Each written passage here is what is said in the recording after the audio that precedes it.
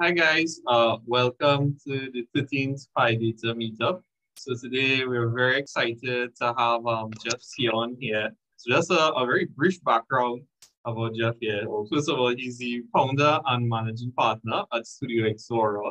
He's also an entrepreneurial and technological leader with about 27 years. Wow, that's crazy. 27 years of experience. Prior to founding the studio, he spent about 15 years assembling various teams in the digital health space, doing AI ventures and stuff like that.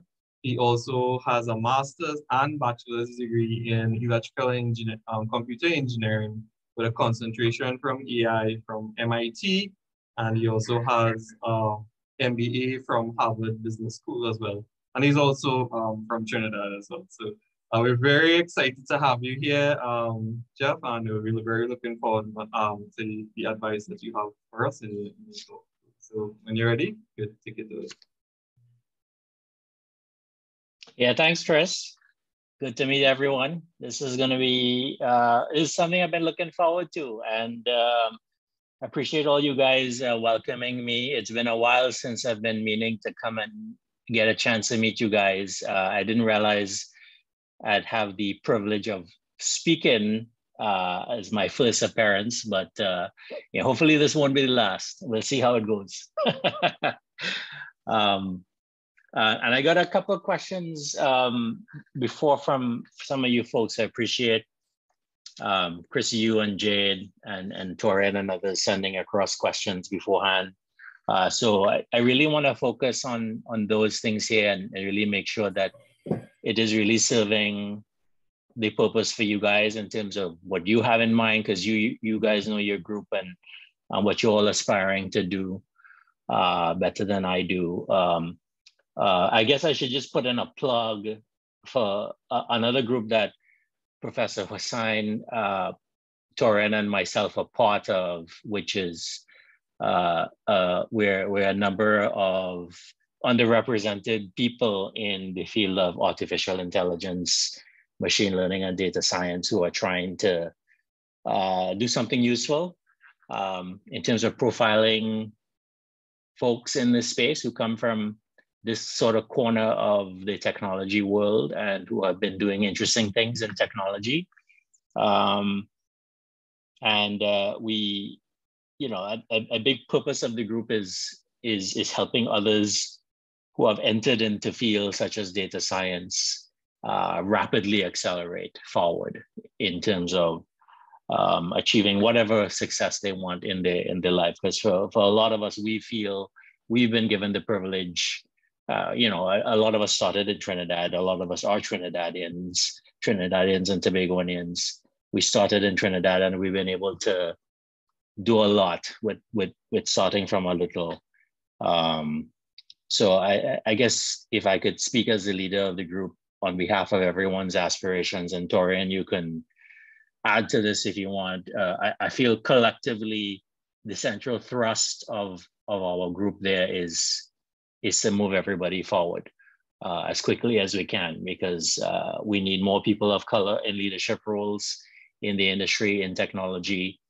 Artificial intelligence is going to be probably for the next 50 years what the web has been for the last 20 years. It's going to really accelerate where things go. And we like to have as many people representing there from the top. So that's a little bit about that. So if you guys hear anything or you have the opportunity to come and spend time with us, we invite you guys to do so. And I know some of you guys actually came last weekend, which was the kickoff session that we did. So I don't want to spend all the time talking, but it'd probably be helpful for me to give a few stories. Torian, tell me if this makes sense. I can give a few stories, but I want to start with just kind of the summary, the short of what I do. So I build companies. So a while ago, I wouldn't even say it was many years ago, it was a vague dream that I could be part of building a healthcare technology company that was worth $20 billion. But then it happened. And so it is very interesting and opportune that you guys have invited me here, because you could sort of say I'm relatively fresh off of the experience of kind of seeing an accomplishment at that level personally, and I can share with you guys what it took to get there. But what was more interesting is not only did we have one company exit for close to $20 billion, we had another one, and this company actually had special meaning to me. It was a company which was built in the Caribbean that also got sold. So I have not had a job since 2003. That's the last time I actually had a job, or what they call here in the US a W-2.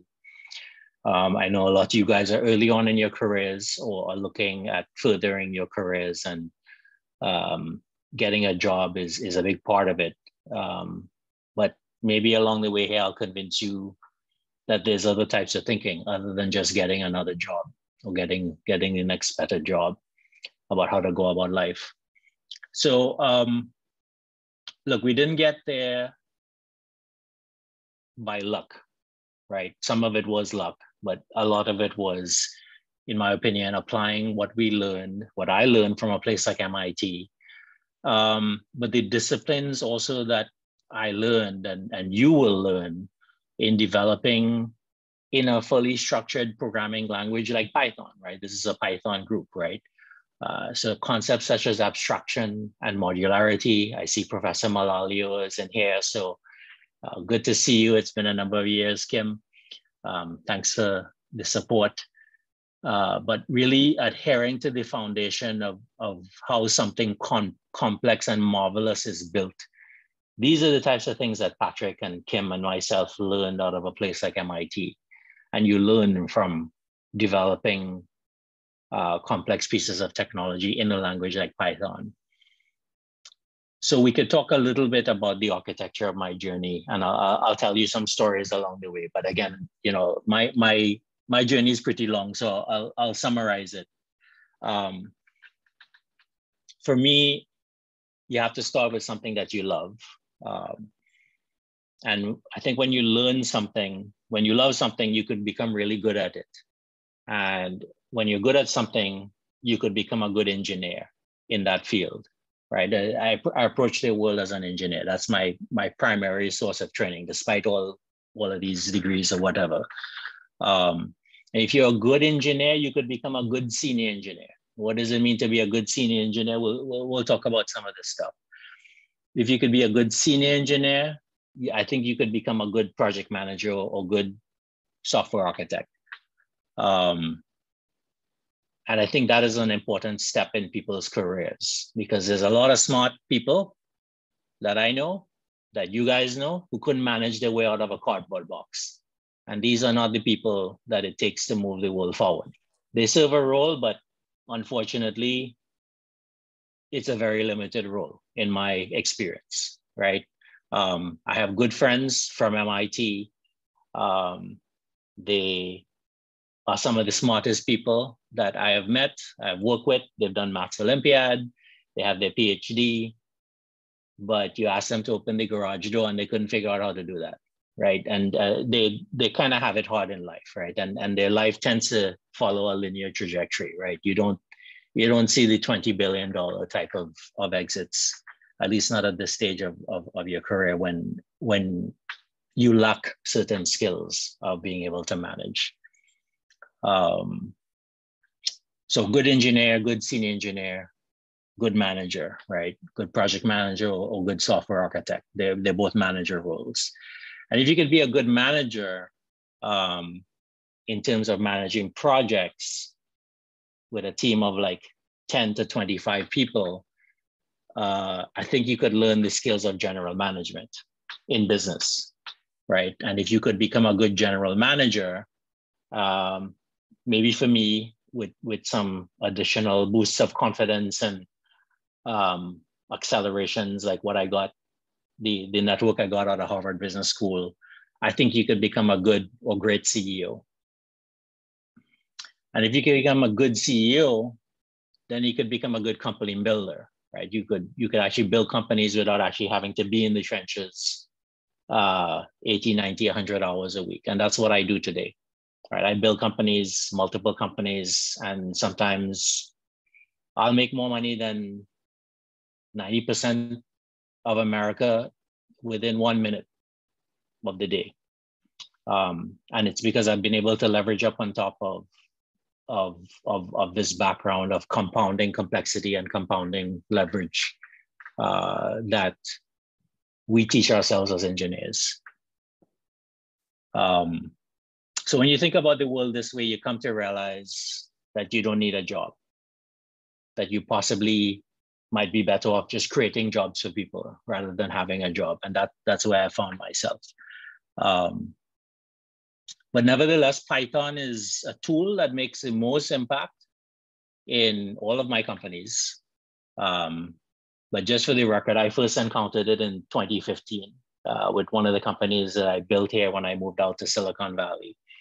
And I actually learned Python 3. I encountered Python 2 in sort of the days when it was more dominant. And then I actually learned Python 3 when it started to cross over, becoming the more dominant platform.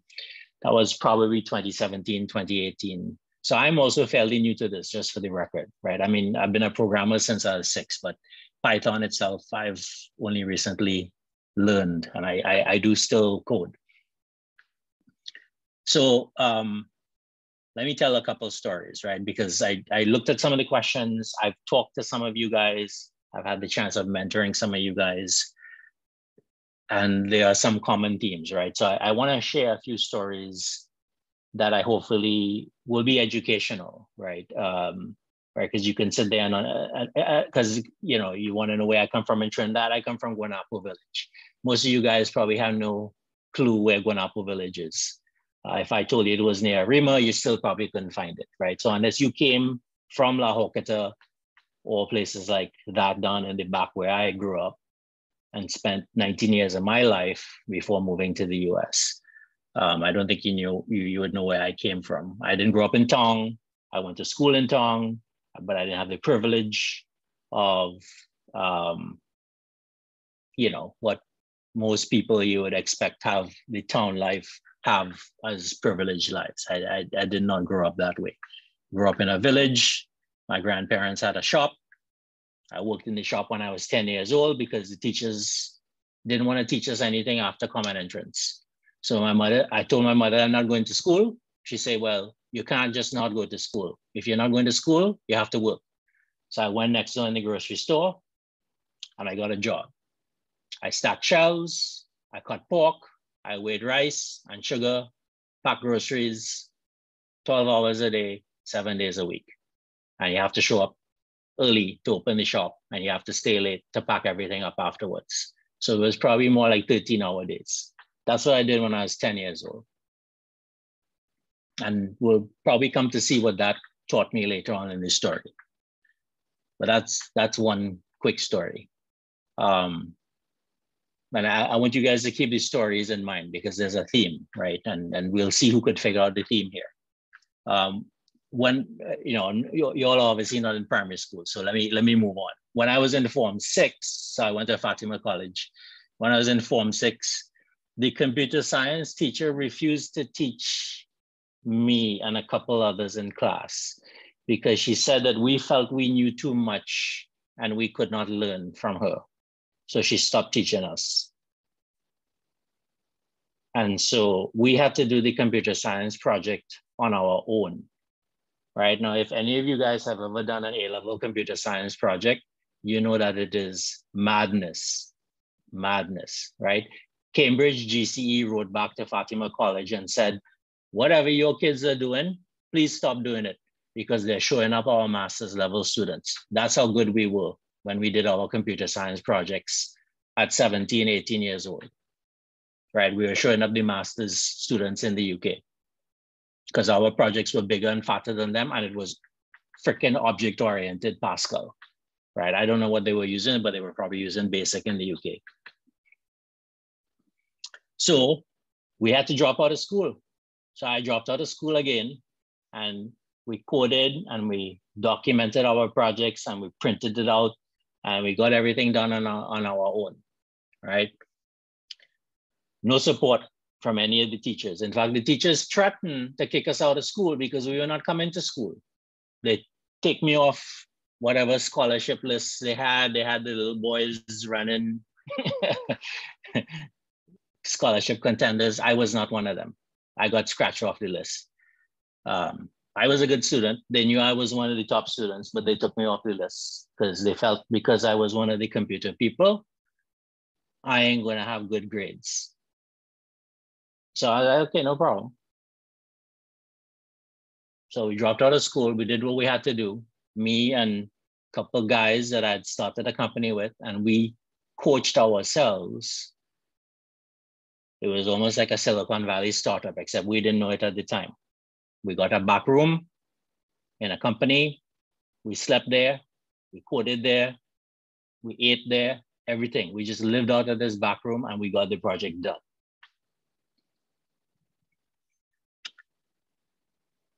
Because I was so far behind and because I was almost failing out of mock exams for A levels, I had to catch up.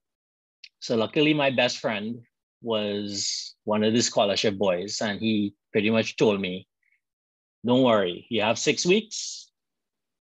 Just do every past paper for the last 10 years, 3 times. And I did the easy subjects. So these are subjects that were easy to me, subjects that I really, really liked. I did physics, maths, and computers. That's what I did for A levels.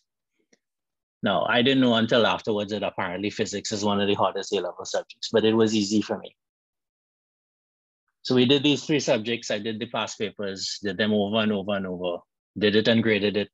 Multiple choice that would give you an hour for, I would do it and grade it in 20 minutes. So I knew I had gotten good, but the ultimate test was A levels itself. No support from the school, right? Remember, they want to transfer me to CIC at this point in time, right? So I just went, I put my head down and I did A levels and I got the open scholarship. Now, for those of you who are around my age, I did A's in 92. They only had 1 scholarship. It's not like now they have like 50 scholarships. They had 1 per category. So I got the 1 scholarship, which paid my way to MIT, which I also happened to get into because of all the things that I had done that I really cared about. Right, so let's fast forward again. Let's keep moving. So I went to MIT, did entrepreneurship, did computer science, did artificial intelligence. MIT insists that you have to work in industry in order to really understand the field of engineering. So the top students get placed in what's called a 6A internship program. Patrick knows about this program as well. So I was fortunate enough to be good enough to be one of the 6A students. And I got placed at a company called Hughes Network Systems. I don't know if you guys know DirectPC, DirectTV, the satellite dish company. Well, that was a subsidiary of Hughes Network Systems at the time. Lo and behold, it's become a multi-billion-dollar company. But that was a startup project of this company called Hughes Network Systems, which is where I got my internship. And when I was an engineer at Hughes in this MIT internship, I had to work on my thesis, right? My master's thesis, because at MIT, you do master's and bachelor's simultaneously. That's basically how it works, because they don't really care about a bachelor's degree. They believe it's insufficient for the general workplace. So they encourage you to do master's and bachelor's simultaneously. So here I am doing this thing, and I hated this PhD, whatever kind of work, right? Hate it. I mean, I don't want to make Patrick feel bad, but I could never do what he has done in his life. I could never do stuff like that. I was good at it, but I could never actually bring myself around to do it. So I was kind of distracted, and I was walking around the corridors at Hughes, and I ran into this woman. Now, let me tell you about Hughes Network Systems. Hughes Network Systems is like 15 cowboys from Texas and 3,000 Indians from India. That is pretty much the company, right? So it's me, 3,000 Indians, and 15 white people with cowboy hats. That's the kind of company I worked at, right? And I ran into this colored woman. So I was just like, wow, she's clearly not from around here like me. Turns out she's a Trinidadian, and turns out she worked for the VP of International Business Development. So I'm like, cool, nice to meet you. She's like, you know, but I really want you to meet my boss. I'm like, cool, happy to do that. You know, so she was just thrilled meeting a Trinidadian that came from MIT. So she was happy to introduce me to her boss. So I said, all right, let me just prepare something for this meeting. So I went in, I found this Financial Times article. This is back in 1997-ish. Basdeo Panday was the Prime Minister of Trinidad at the time. So I clipped out the article, I wrote up a little 5-page executive summary, and I brought it into the meeting with this VP of International Business Development. His name was Vinod Shukla. So I brought my little report in to Vinod. And, you know, he's just amused, right? Because here's his secretary that finds this intern and takes up his valuable time to meet with him, right? So he's just like, this prime minister here of yours, he looks like he is from my village in India. And it's just like, oh God, here we go again, right? So he pointed at the name Panday and saying Panday is an Indian name and is probably from the village he came from and this and that and the other. And he got so excited all of a sudden. He's just like, if you could get me a meeting with this Basdeo Panday, I will set up an office in Trinidad and you could go work there. You know, he just want to give me big talk, right? Because he's a boss. He's the boss, right? So I'm just like, all right, I'm holding you to that. So I went back to my desk. It was all Unix terminals at the time. And I fire up my email and I start to send off emails to everybody that I knew in Trinidad. Who in corporate Trinidad is willing to take a meeting with Hughes Network Systems? And this one guy from Fatima named Keith Thomas responded to my email and said, I will take the meeting. So without boring you guys, there's lots of drinking and other usual Trinidadians involved in the middle of this story, pushing motor car up the hill in 100-degree Fahrenheit weather with Ray Stewart, who is one of the most badass Trinidadian businessmen you'll ever meet, getting him to come out of a car in his suit and push my Toyota Corolla with a dent on the top that a cricket ball hit when I was playing cricket with the Indian fellas, embarrassingly denting the top of the car. Have this man pushing my cheap little Toyota Corolla because the battery dead. We made it to the meeting. I brought these execs from Trinidad and they met with Vinod. And long story short is because I had also met some guys from Tidco and became very close with the guy who was running, with the vice president at Tidco who was running Pandey's trade delegation. It turns out that he actually flew Basdeo Panday up to meet the executive team at Hughes Network Systems. And when Elon Musk distributes satellite dishes in Trinidad and Tobago and across the Caribbean, guess where that contract came from?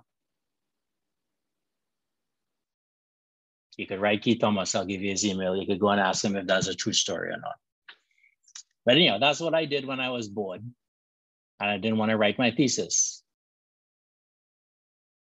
I got my prime minister to meet with the CEOs of the company that I was working for. All right, so let's keep moving because I was still a student at the time. You all are past that. A lot of you all are graduated professionals in the industry and so on.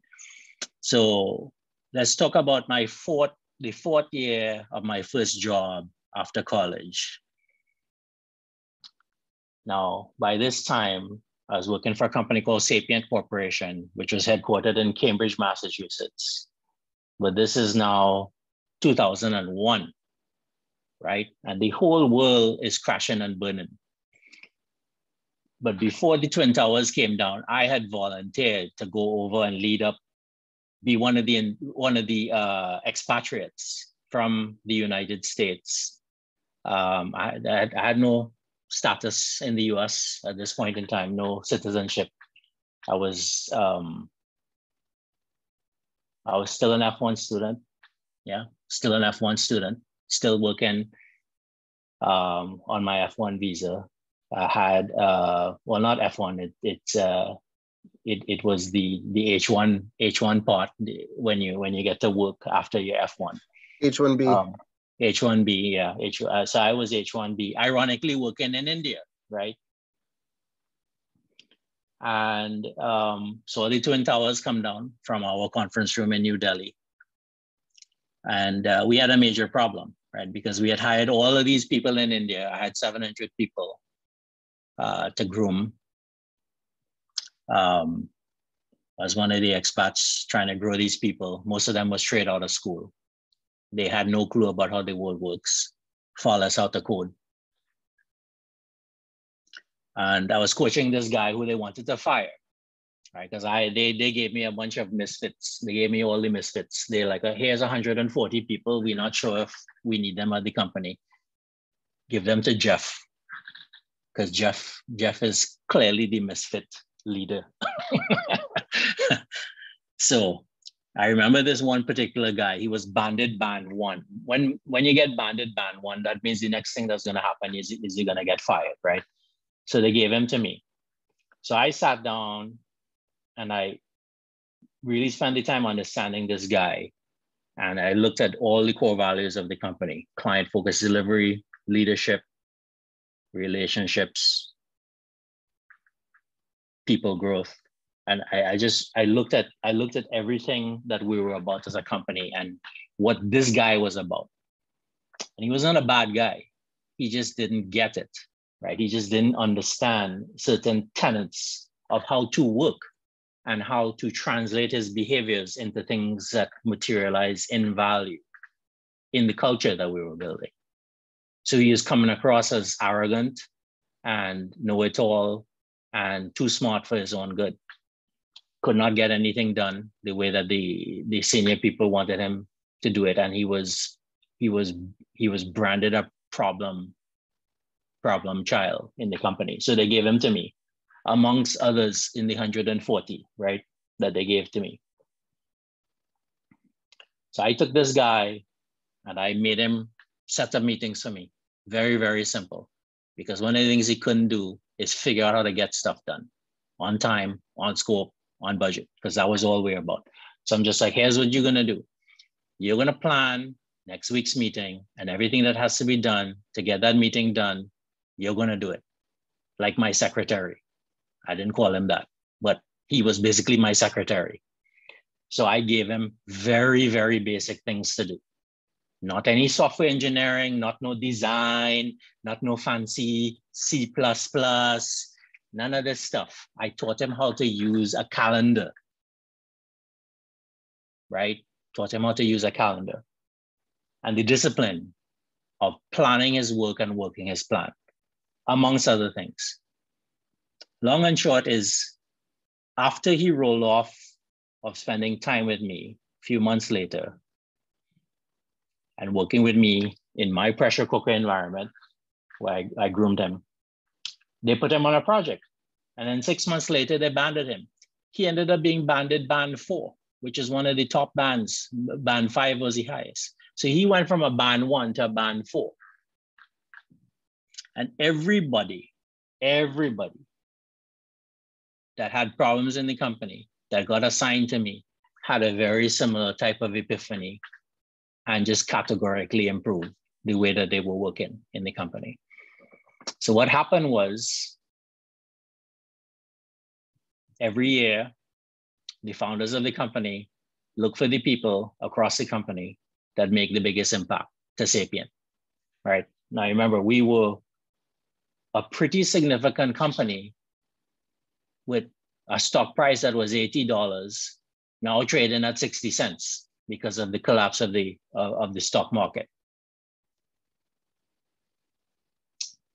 But they still held true to the traditions of of what the company was about. And they went across the company and they found people that represented what we were about at Seyon.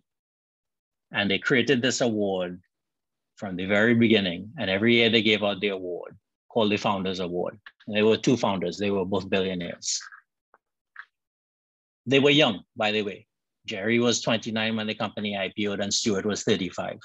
They were young guys, but they were both billionaires. They were, I think on the list of young people, they were number 13 and 14 on the list of people under Michael Dell. Michael Dell was number 1 and they were like 13 and 14.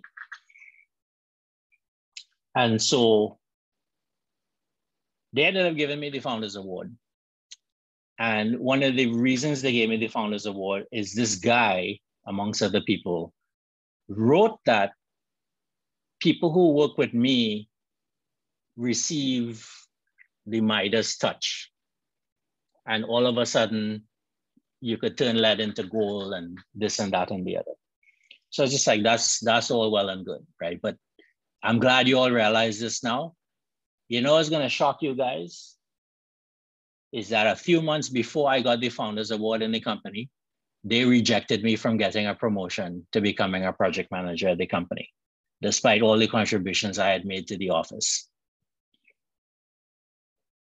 Just a few months before that, they told me I was not a good project manager because I went and balled up a set of people for not doing their jobs. So I'm like, okay, then you go and ball them up. I'm going to do what I need to do. And I got the Founders Award.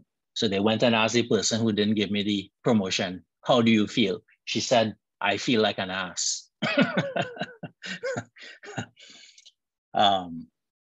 So I got the Founders Award and I didn't think much of it at the time. I was pretty proud of it because obviously building a company and turning it around and surviving the collapse of the entire technology industry was quite a feat for us as a company, and we did survive. Seyon is now like a company of 100 companies. It's one of the largest conglomerates in the creative design space. But it turns out, and it's very likely, I don't know for certain, but it's very likely that Founders Award is what gave me the chance to get into Harvard Business School, because it differentiated me in getting into the one school that I had applied to, right? So yeah, so that was a story 4 years into my career. More recently, and probably to address the curiosity that some of you guys have in terms of our more recent success. Some of you probably know Medulin. Some of you guys probably know the people from Medulin, but I literally laid the bricks of building Medulin, which is the largest, at least at the time when I led it, was the largest enterprise software company in the Caribbean, in the English-speaking Caribbean. We had 100 people from Trinidad and Jamaica. So between 2005, after business school, and 2015, when I was pushing this boulder up a hill of building that company, we were constantly going to the who's who of the venture capital industry. I lived in Boston at the time. Still in Boston, right? Went to Boston for MIT, still in Boston. Was at Boston for Seyon, went back to Boston after India. Busting my ass in Boston, in the goddamn freezing cold, slipping on ice, breaking my fingers, all kind of nonsense. And every single time we pitched to these venture capitalists, they would tell us, $3 million is a Series A. And you guys are not ready for Series A. So we cannot give you $3 million. So I'm just like, okay. So I came out to California, visited a friend of mine who was my year at MIT. We used to drink together back in the day. And he told me he just put $10 million of seed capital, not Series A, seed capital on a business, but he doesn't know how to lead it because they have nobody to sell to the healthcare industry. And what the hell had we been doing at Medulin for the last 10 years? selling to health insurance companies. So we pretty much took the commercial engine of how we sold to health insurance companies and moved it into this company called Livongo. And if you want to Google Livongo Health, it is known as the fastest growing company in Palo Alto, which is the capital of technology, in the year 2019. And for all of those years that it rapidly grew from startup with 10 million in seed funding, $230 million, no, not even that much, $150 million later, the company went public. And in October, I'm forgetting which year this is now, I think it's October 2020, Livongo was acquired by Teladoc for $18.5 billion, 100 billion TT dollars. One company, startup, 5 years old. We built it. So I just want to keep an eye on time, Torian, but can anybody tell me what the common theme of these stories is? Because this was actually educational for me as well, to look back in terms of what I wanted to share with you guys in trying to help with your aspirations and try to just put together a few anecdotes that hopefully will be helpful. Hopefully they were at least entertaining. But can anybody offer what the common theme is amongst all of those stories I shared? Do so in chat or do so by voice? Either in chat or if you guys want to unmute. I'll go after everybody. Hey, Mark. Mark, you took my line. Well, you could say it again. You just copy paste. Oh. But let me start the guesses. I felt that there was a lot of, while there was a lot of adversary, you had some adverse conditions, but you knew, you kind of saw a pathway through and a goal, and you didn't let anyone tell you, hey, no, you can't. That's one thing I got from that. I see Jade said great communication and determination. That's another thing that's common within that list. Anyone else? Keep chatting. I would go with that you're very capable of making people work for you and work towards your goals. And then you tend to inspire people into doing things that ultimately help you achieve your goal. Nice, I like that. Maybe it's adding value in all dimensions, so to the product and to the people and then to your customers as well. So you sort of see whatever you need for the employer, the product, and the person buying the product. And you sort of just go for that. Like that. Rogancy, you want me to say it, or do you want to say what you wrote? You can say it. Oh, okay. All right. Well, leadership, planning, and networking. Bro, you could have done that. Yeah. Yeah, and I think these are all great. We're missing something. Assertions. All great Mark, assertions. Mark, Mark, you said you wanted to go? Yeah. Let me see if I can give away the secret that I've learned. Visibility, executive visibility, and getting shit done. That's maybe I would sum it up like that. Geoff, I'll leave it for you to expand, but that's what I've been. I don't know how much executive visibility I had in the grocery store, you know. Oh yeah, we go back to grocery store. There's definitely an aspect of that.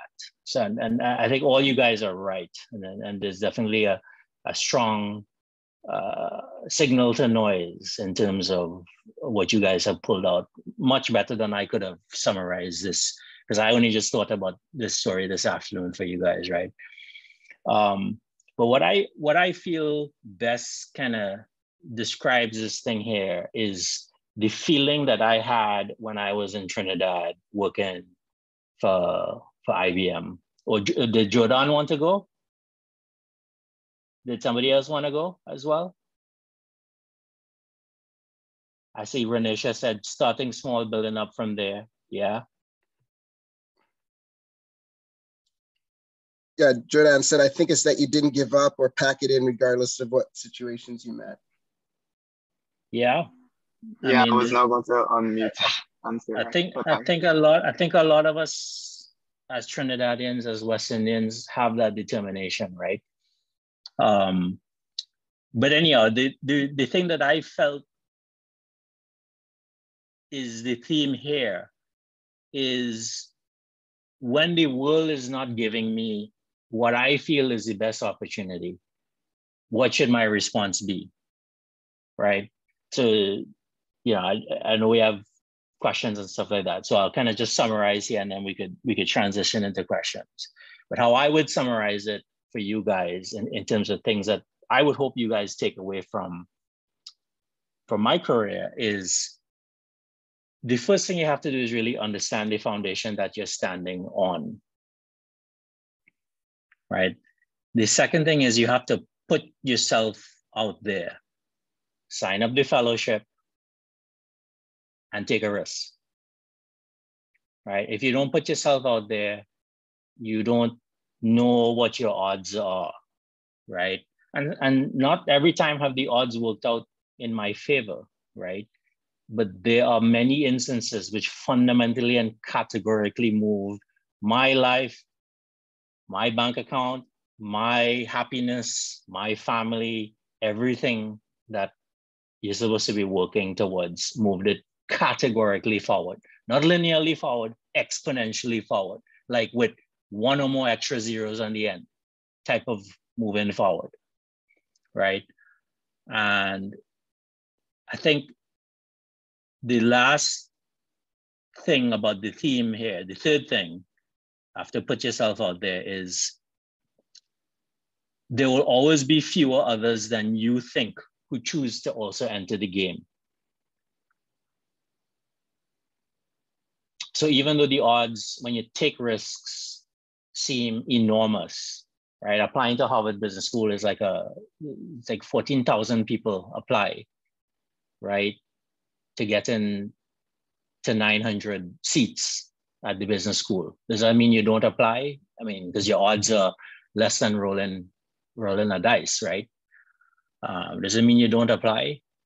One of my managers at Sapient at the time asked me what my odds were from getting in. And at that point in time, I had actually gotten the interview, which meant that I knew my odds were better than 50-50 at that point in time.